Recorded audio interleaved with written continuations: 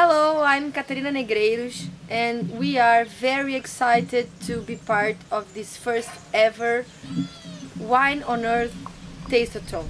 We are really honored to join in this global virtual event with our fellows from the Wine Origin Alliance that are working for a long time to protect the name of the regions like the Douro region.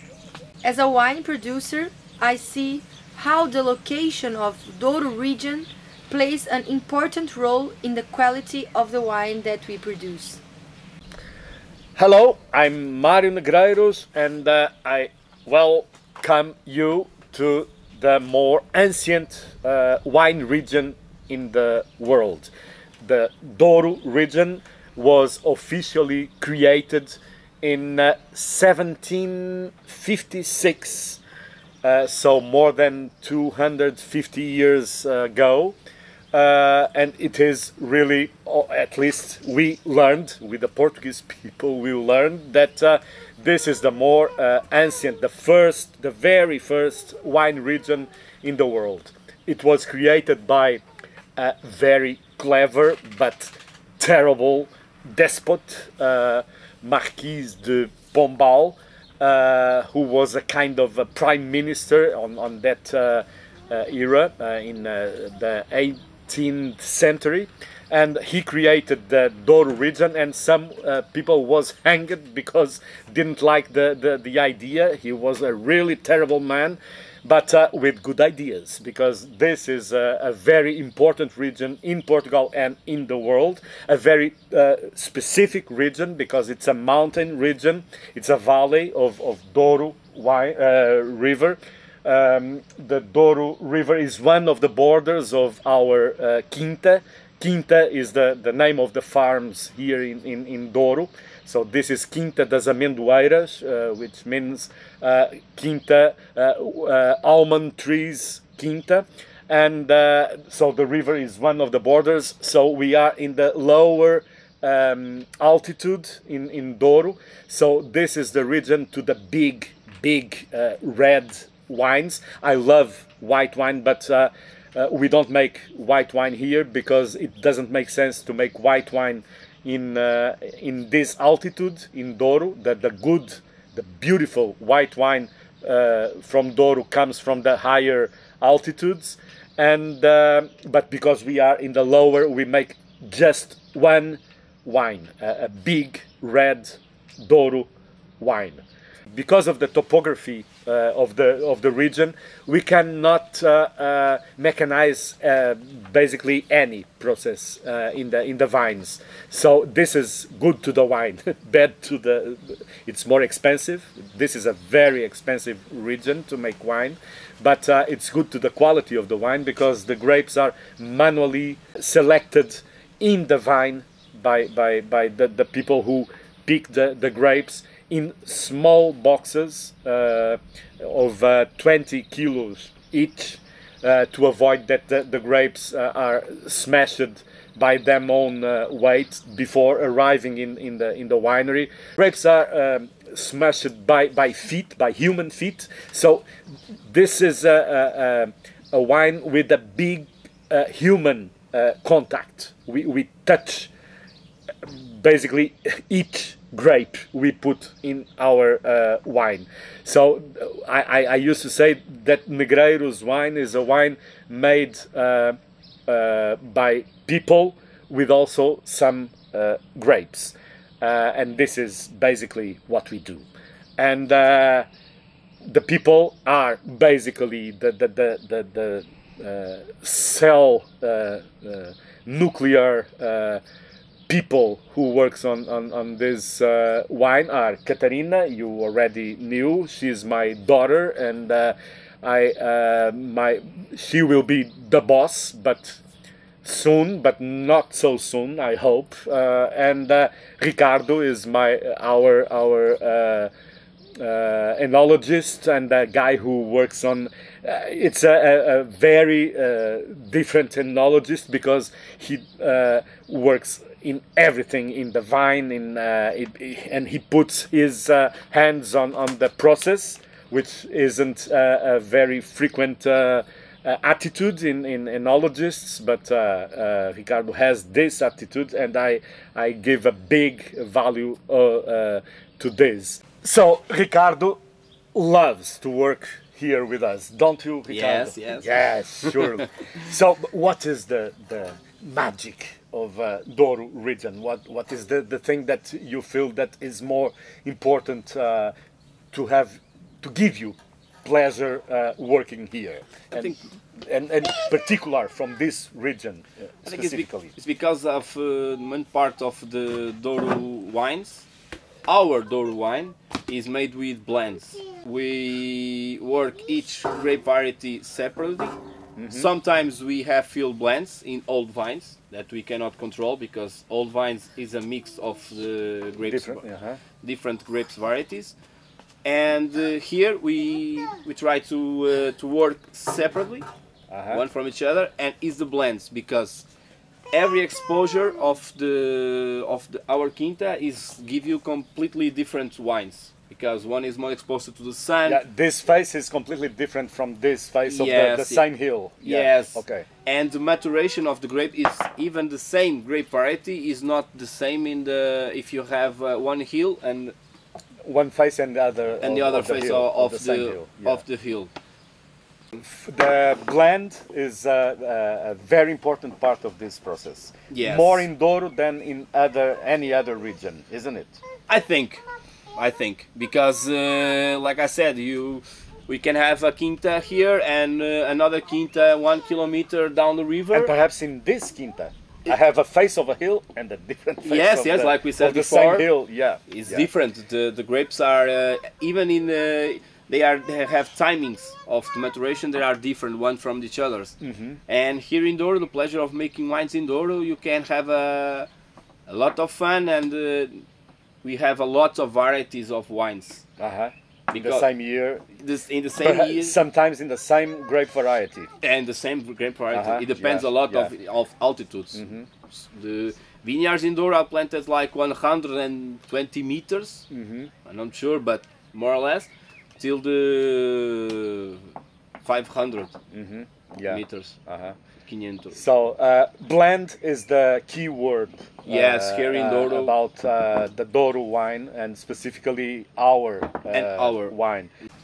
So Ricardo, you were talking about the varieties and that we plant separately, and except in the old vines that they are planted mixed all together.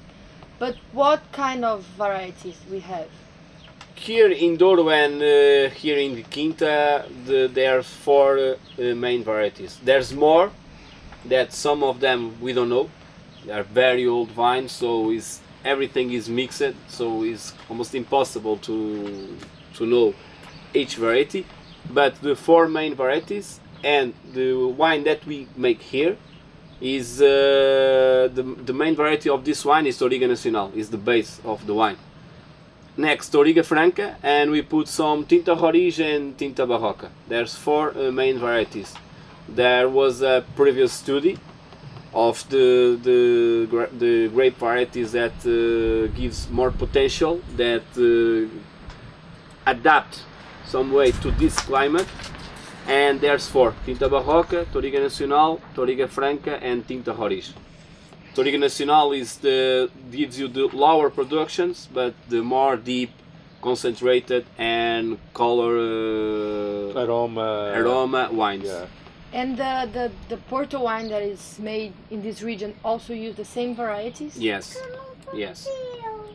That port wine is it's more like simple in fermentation, but more complex to do in the blends, aging, and define what is a vintage, which wine can go to the LBV, which wine can you make a tawny. It's more complicated. That's why we don't make port wine. No, we make simple wines. Yeah. The good old red Douro wine. Yeah. Yes. We don't have any mechanization. Basically, the grapes are manually picked. They first go to refrigerated chamber to refrigerate the grapes to 8 to 10 degrees, and only after this they are smashed by human feet in tanks, in granite tanks. Why do we make this? Why to refrigerate the grapes before smashing them? Because here we pick the grapes by hand. So for us to collect, for example, 4.5 tons of grapes, Which is a tank? a tank, Yeah. we cannot. Sometimes, if it's a grape variety that we have a lot here, is Toriga Nacional, very small branches. Slow picking, slow harvesting. Slow Yeah. harvesting. So sometimes, even if you have enough people to pick them, we have to wait for 2 days. Sometimes Yeah. it happens to fill a tank. So the grapes came from the vines. Sometimes like 30 degrees, 35 degrees. That we don't have time to make a maceration to extract all of the potential of the grapes. So once we put them in the freezing chamber, we crush the grapes at between 8 and 12 degrees, depends. So we have more time to work with the grapes, because the fermentation takes maybe 1 day, 1 day and a half to start. So we make a longer maceration. Yes. So to extract all the aromas, all the color, all the Tannins. Of the everything the grapes have to give to the wine. Yes. And we avoid some oxidation, but that is another story. It's more technical. But there are lots of advantages on yes. refrigerating the grapes before smashing them. If you don't have a refrigeration chamber here, we put the grapes very hot in the tanks. The fermentation starts. We don't give us time to work with the wine, so it's very important to have the chamber. And they finish the fermentation there? No. Sometimes I know them. I'm asking him for you to know, but I know. So they don't finish the fermentation in the tanks? No. Usually we take them from the tanks to the vats. Oh yes. With a peristaltic pump. Why to finish in the vats? Because there's no better maceration than the tanks. In the tanks. Yeah. Then when it starts fermentating, we transfer all of the juice, the grapes, all of that mix to the stainless steel vat, because it's a more closed environment. We can control much better the temperature, because our refrigeration system works better in the vats than in the tanks. And in the final of the fermentation, we can control much better the CO2, the concentration of CO2, because tanks are very open. And here, and I know other people that works here in Douro has some problems. Sometimes we have problems with in the end of fermentation in tanks. Yeah, that's why port wine was created. Yes. To avoid the end of the fermentation. Yeah. Because if we let some sugar there, the sugar will be eaten by bacteria, and the result, instead of alcohol, is acetic acid. So the end of the fermentation in Douro is traditionally a problem. Yeah. And so we try to have the best of the two worlds: the big maceration of the tanks, of the horizontal tanks, and the controlled fermentation of the vats. Then, when we don't have sugar in the wine, we press it. Traditional press we use here, a vertical press. It's a traditional press of Douro. We press very low pressure. Then the wine goes to make the malolactic fermentation, not fermentation, but the malolactic fermentation. Once it finishes, they have the aging in French oak. In the French oak barrels. Yeah. It's simple, no interaction, only fill them because of the evaporation. And we filter the wine very slow. The treatments in this wine, in our wine, is simple: grapes, crushing, stepping, fermentation, aging, and bottling. Only this? only, and it's a lot of work. But we don't have this. Our wine is not a very technological wine. Yeah. Good old methods and Yes. well, with some innovation in terms of refrigerating. Yes, and, yes. Yeah, But that the process is the same that is made for centuries. Yeah. Yes. So, Ricardo, they say Douro region is a hard and expensive region. Do you think that it makes sense to make cheap wine here in Douro? no, cheap wine, no. No, because it's No, because we have to value the region. So if you make cheap wine, you have a lot of costs to make it. yeah. There's no sense. It's But why mathematical. is it so expensive to make wine here? Like we talked before, mechanization and the density of plants is low here And in how is the Douro. production here? The amount of Yeah, 6 grapes. tons per hectare. and Yeah. the normal and the average in the other regions. In some regions you can have 10, 12 tons per So hectare. we produce about half of the average production of grapes in wine regions in the world. Yes. Human Yeah. beings are much expensive Yeah, than machine. Yes. And we work basically with human Human beings. beings. In the other side is hard, but I think it's one of the regions that gives more work to the local people surrounding the quintas. Because in other region, harvesting machine can pick you up in one night, like for example, I don't know, but minimum of 10, 15 tons. Like something like 30 people Yes, working. yes. Yeah. And the Douro is they have that benefit to the local people. It gives a lot of work for who wants to work. Yeah. But worth it in the end Yes, to make wine here? yes, absolutely. Is like we talked before, is a unique region. You don't find another region like Douro. I like all the region in the country, in Portugal. But I think Douro for me is special because of that. You can make completely different wines in the same region or sub-region. Even if you have a distance between 1 kilometer from one quinta to the other, you can make completely different wines. Yes, Yeah. even with the same grape And variety. depending on your decisions in the winery, Yes, on what to blend with what. and how to work with the grapes. Yeah. Some grapes can be the more. timings and Yeah, the timings and the stepping is different. You taste the step more and step less and Yes, you And play I should a say bit. that the landscape is not bad. No, no, no, Not absolutely bad at not. And the wine is not bad. No, Is no, it? no. No. Do you like it? It's interesting.